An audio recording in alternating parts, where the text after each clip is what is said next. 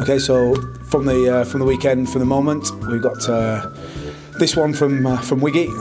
So get some good code for from Jacko.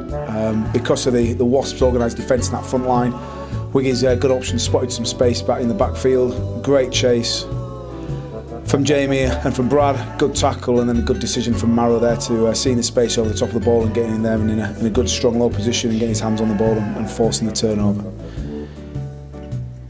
Nice little shot of the man of the match.